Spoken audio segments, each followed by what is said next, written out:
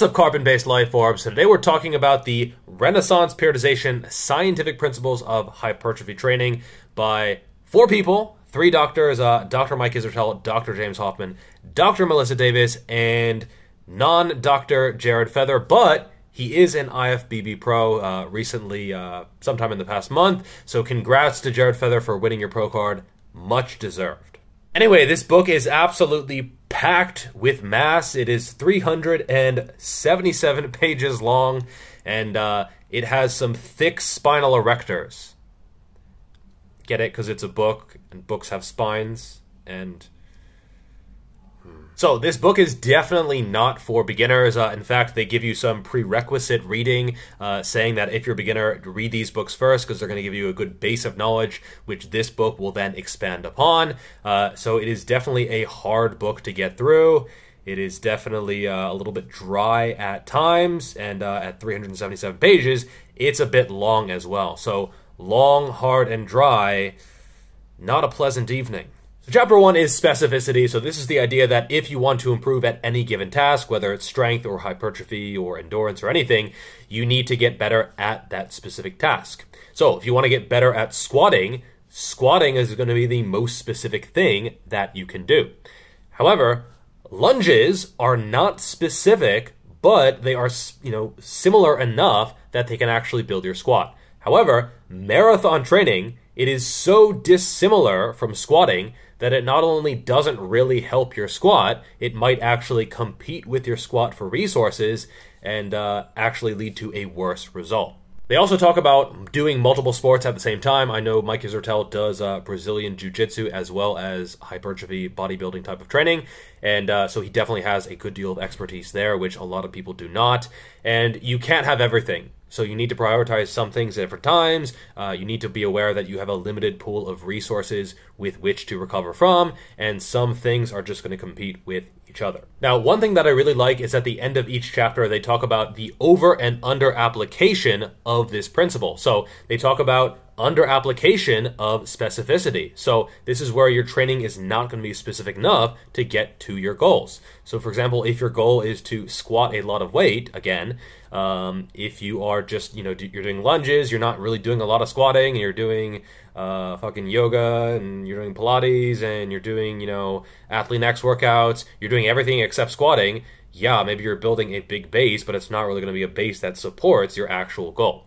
Then they talk about over-application of specificity, and this is where you're doing nothing but 1 rep max squatting, and you think, oh, well, this is the most specific thing that can help my squat, but in practice, for a variety of reasons, this is not going to be optimal. They also threw in a nice jab at squats and milk. The idea of squats and milk is like, you do squats, you drink milk, and the squats release testosterone, and the milk gets you swole, and you don't have to train your arms, you just squat, and therefore it just builds everything, man. Well, not really. If you want big arms, you gotta train your arms, okay? It's not like, training a different area is going to build up a different area. Every muscle is its own machine, and you're not going to stimulate your arms by squatting, okay? At least not very much. I also throw in a summary of each chapter, which is, still a page and a half in this case, but this is definitely much needed because it is very dense again, and they also throw in references. I mean, chapter 1 isn't even that long, and it has 30, 40 references. So this is very well researched, very well referenced, and this is not bro science by any means. Chapter 2 was overload, and maybe Ryan Humiston should read this chapter because he thinks progressive overload is only adding weight to the bar, which is definitely not the case, so I think he should educate himself. Yeah, I'm going to fire as many shots as possible wherever in every direction because I don't give a fuck. Then they give probably the best and most useful list ever. It is basically what causes muscle growth. So I'll put it on the screen, basically tension, volume, relative effort, etc. And the 1, 2, 3, 4, 5 is going to be the most important, and then it goes less important as you go farther down the list. So muscle damage, actually, it is not that important. A lot of people are like, yeah, bro, tear the chest off of the chest and it'll grow back bigger, this sort of military mentality. And I think Dorian Yates also has this mentality when he was training, like, oh, I'm just going to do 1 set and rip the bicep. But muscle damage is actually either not important or counterproductive. The research is still sort of accumulating. but it's definitely not a major focus. You're going to want to focus on tension, progressive overload, volume, and relative effort. Those are going to be what is actually going to matter when it comes to hypertrophy training. So then it spends the next 100 or so pages going into detail on each of these and more, and it was really good. However, there were two things that were huge red flags and definitely caught my eye, which I just need to address. The first one is going to be their definition of a giant set. Their definition was, oh, you have 30 reps of pull-ups, and you do pull-ups and try to get as few sets as possible to get to 30 pull-ups. So you might go like 10, 8, 7, and then you just go on until you get to 30 pull-ups, which is a fine way to train. But it's not a giant set, okay? Any definition that I've ever seen or heard or learned of has been a giant set is several sets back to back. So you might do squats, followed by lunges, followed by leg extensions, followed by split squats. And I don't really like this style of training, to be perfectly honest, but that is a giant set. If you Google giant space set,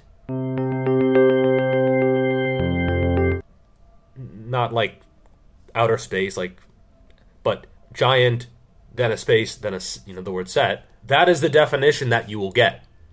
Every time. Like if you scroll through 10 pages of Google results, every single result will have that as a giant set, this sort of superset followed by a superset followed by a superset.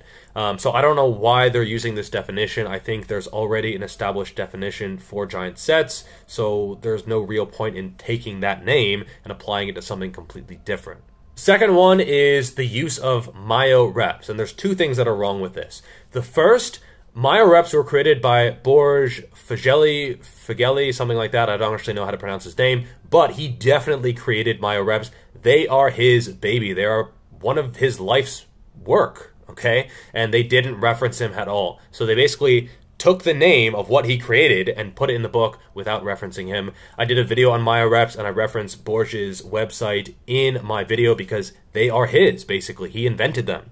And if you Google Myo Reps, the first thing that comes up is an article by Barbell Medicine. And again, in the first paragraph, they reference Borges because he created them. He invented it, okay? It's not like rest pause training. It's a specific form of rest pause training that he created. Second, they didn't even get it right. Myo Reps is where you do a set to failure or very, very close to failure, 1 rep before failure. Then you do multiple mini sets of 3 to 5 reps. He's very, very clear about this. 3 to 5 reps. Not 6, not 7, not 8, 3 to 5 with short rests. Now, their version of Myo Reps is 5 to 10 reps. That is something completely different, okay? When you're doing Myo Reps and you're doing this kind of rest pause, let's say you're doing pull downs, you're failing at 4 to 5 reps, maybe even 3 reps. So getting 5 to 10 reps on that, mini set afterwards, it's a completely different sensation and a completely different workout. So I don't know why they took the name and then also changed it as well. Maybe it's just a telephone game where, someone told someone else, and, something got lost in translation. But still, if they're going to use the word Myo Reps, credit Borges and then also be accurate as well. Anyway, moving on from that, I do really like how they are typically very, very honest. So they are definitely team full range of motion for sure, but they also say, okay, maybe full range of motion isn't always the best thing to do. So there's a level of nuance that I really like. They sort of play devil's advocate. They say, okay, well, high frequency is good, but under some circumstances, maybe not that good. Full range of motion is good, but under some circumstances, maybe not so good. And they sort of play a game of tennis with themselves, which I think is good, and you can get both sides of the story, and you still have to think, okay? It's not telling you the answer, but you're going to get better results because you have to think. A good fitness book should make you think more, not less. And one thing they continuously harp on is that you need to feel it. So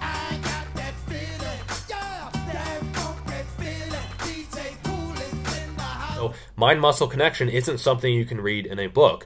Stimulus to fatigue ratio, which exercises are going to be the best for you for hypertrophy, it's going to be personal. For some people, they find bench pressing is amazing for chest growth. Other people, not so much. Same for squats, same for deadlifts, same for any movement. It's going to be individual, and it's something that you can learn to feel, and you can get a good guideline from a book, but it needs to be done through experience. Also, throughout the book, a few times they give you these little quizzes where it's like 0, 1, 2, or 3.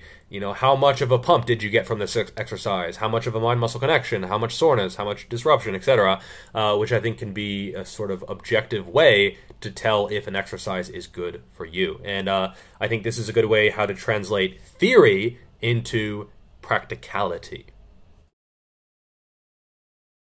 Another thing that I found, and again, this book is very well researched, very well referenced. I'll just read the sentence.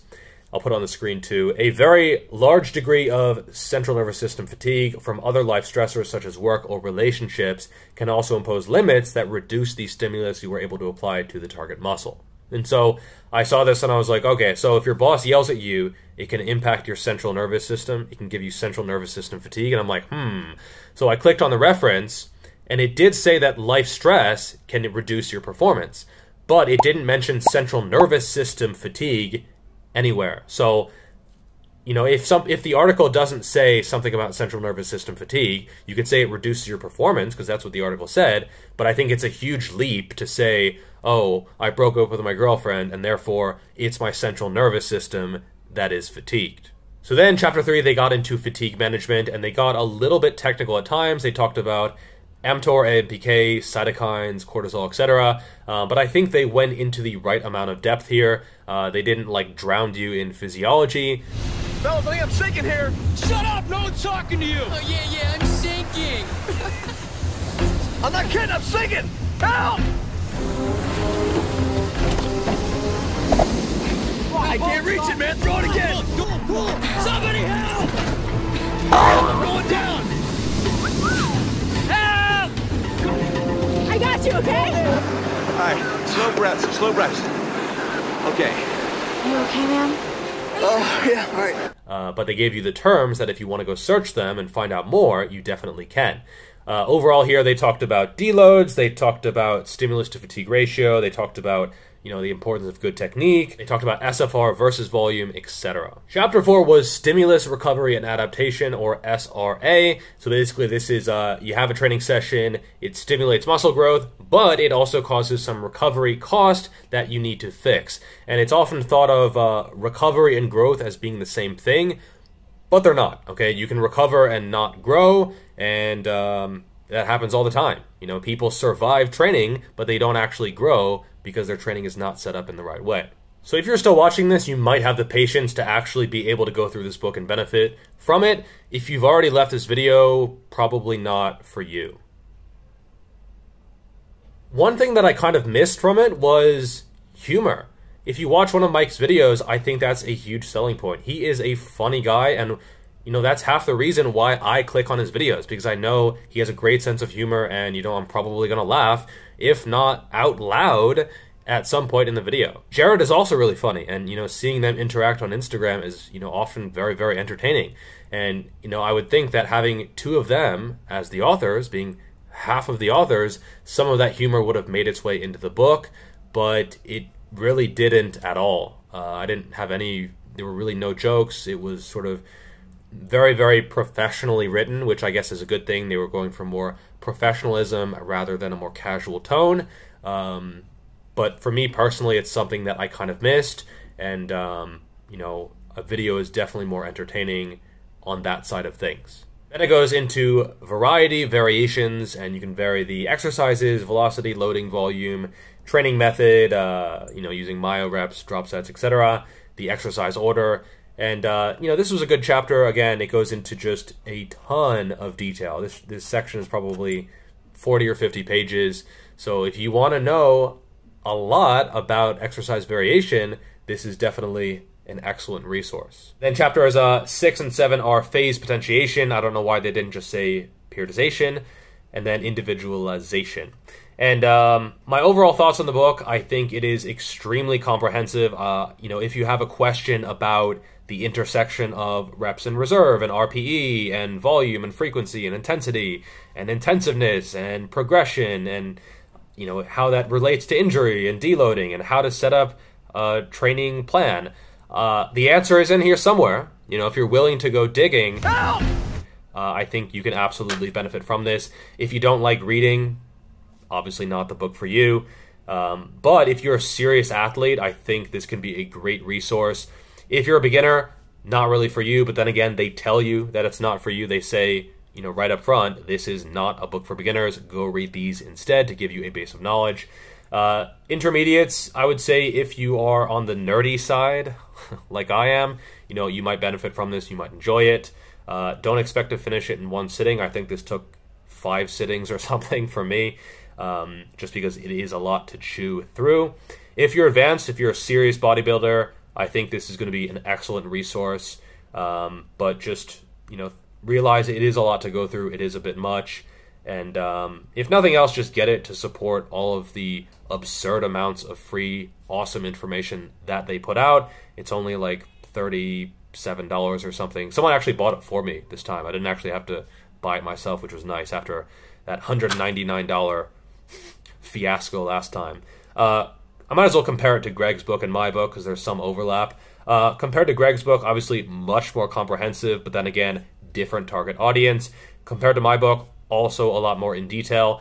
I think it's actually a good complement to my book. If you bought my book and you enjoyed the sections on, you know, programming, but you want to know more, this is going to be a good resource. You know, my book, it does go into a little bit of detail, but not nearly as much as this. You know, I really like the charts in this book as well. It had, you know, very well drawn, well laid out, and logically drawn charts, which is good, which is, you know, I'm a econ stat nerd, so for me, I enjoy that. But I think this book is going to be dependent on your level and on your personality. Finally, they actually say in the closing statement, keep in mind that the recommendations in this book are for absolutely optimal results and that adhering to them perfectly is not realistic for everyone. And, you know, I would say I completely agree with this. You know, you don't need a perfect training program to get very good results. This is like for people who are really trying to eke out that last 2 to 3, maybe 5% of their gains, of their strength gains, of their physique optimality or whatever. And don't stress if your program or if your diet or if your lifestyle is not 100% perfect. That is all for this video. Make sure to like. I just read 400 pages of exercise nerd porn for you guys. All right, slow breaths, slow breaths. Subscribe to the channel, notifications on, and I will see you in that next video. Peace!